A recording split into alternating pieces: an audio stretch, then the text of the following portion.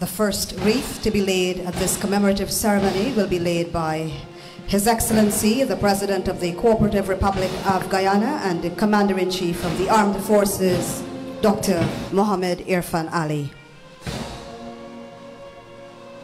We're forever indebted to them for their supreme sacrifice in the cause of peace and freedom.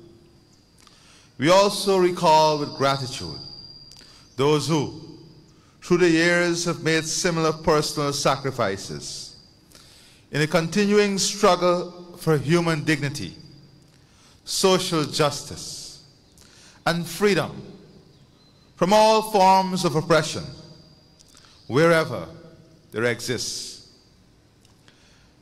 Their example strengthens our resolve to maintain our efforts for a world at peace, with justice and prosperity for all peoples.